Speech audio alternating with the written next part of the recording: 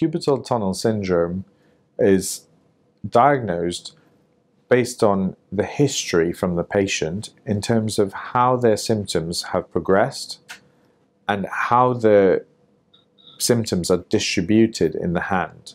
Although the problem is occurring at the elbow, the patient's symptoms usually are experienced down at the hand. And it's important to take a history from the patient to work out which fingers are affected, to work out how long the symptoms have been occurring, and whether they're intermittent or permanent.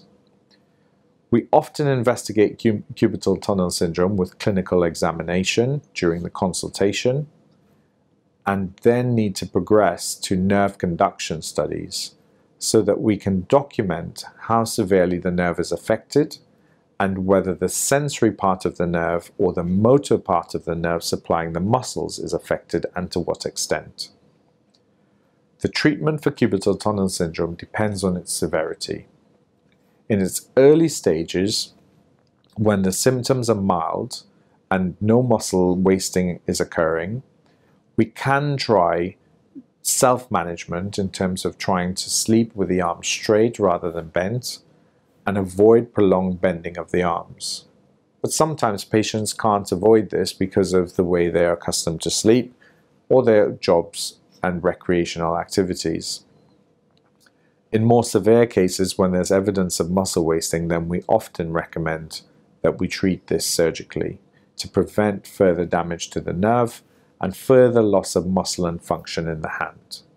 This is done by an open operation, which can be done under regional anesthesia without a general anesthetic, and is a small operation where we release the tension on the nerve at the back of the elbow through a small incision. The recovery from this condition is usually pretty quick. Patients go home the same day. The bandages come off at about 5 days, and they often regain full range of motion by a week, and pain settles quickly. The pins and needles will improve over time, but if they are permanent prior to the operation, they can take a long time to recover.